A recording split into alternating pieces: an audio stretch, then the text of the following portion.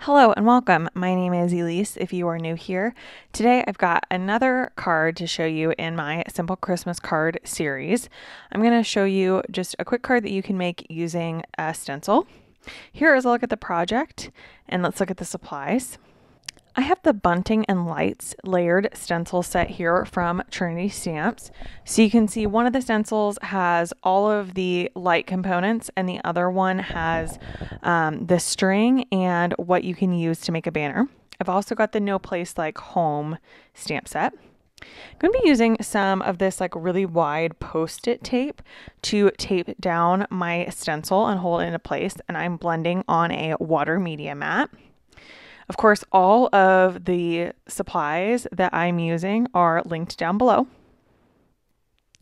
So I'm going to start out by blending all of these strings and then the little boxes that the lights are attached to. I wish I remembered right now what those were called. I am just only going to show you one row of this stencil work throughout the entire card, just to keep it quick.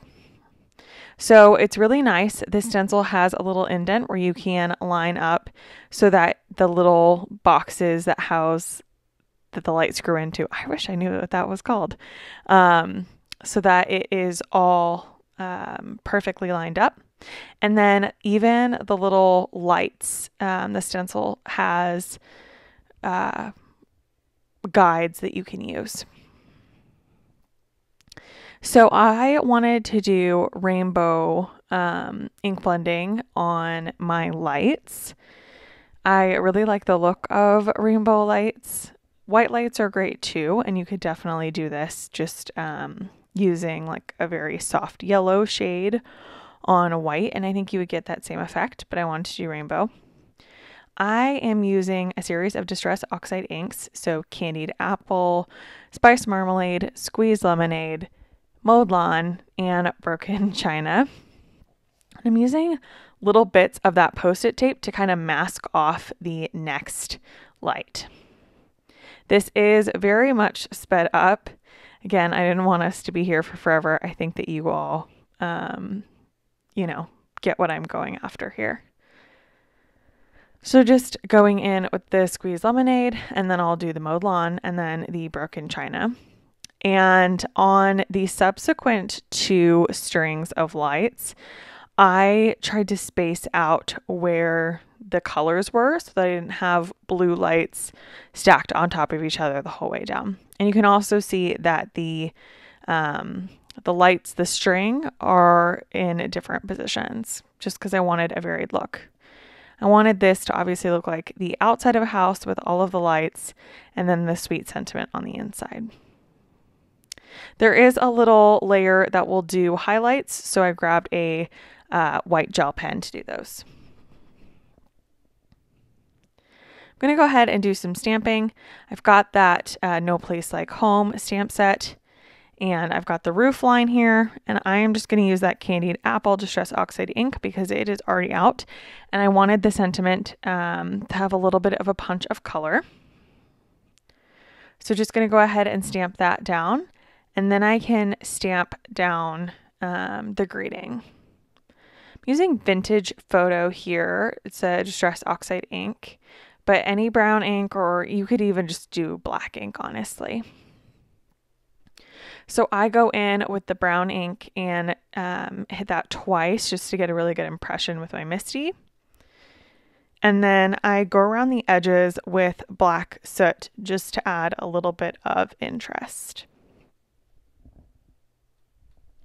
This is a 3x4 stamp set, so the greeting isn't huge, but it does take up a good amount of space on the card front.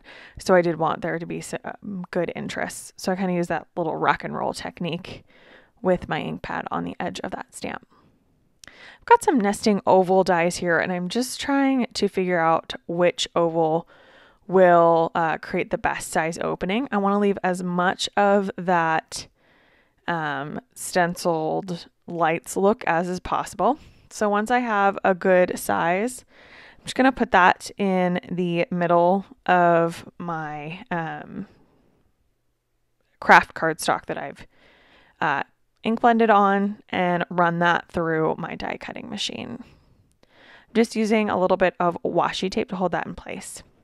You may notice when I pulled off the stencil, there was a little bit of black stray ink on my ink blended piece on that craft cardstock. I just used a Tombow Mono sand eraser to get that ink off.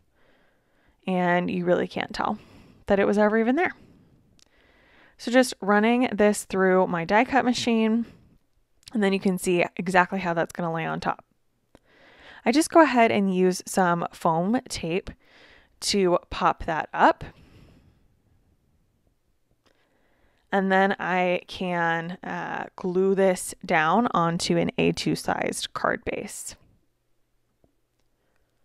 I think the foam tape really adds a lot because this is a really simple card.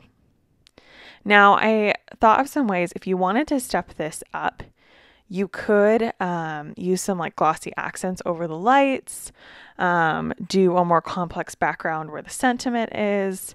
But I am trying to make a bunch of Christmas cards this holiday season. And so I'm just going for things that are simple and don't take me very long to do. All in all, this card was just under half an hour to make. So really not too bad. Lining that up on my A2 card front, and that will complete the card for today. I hope that you enjoyed this video and watching this project. All of the supplies are linked down below. On screen are more videos. Be sure to subscribe, and I will catch you in the next one. Thank you so much.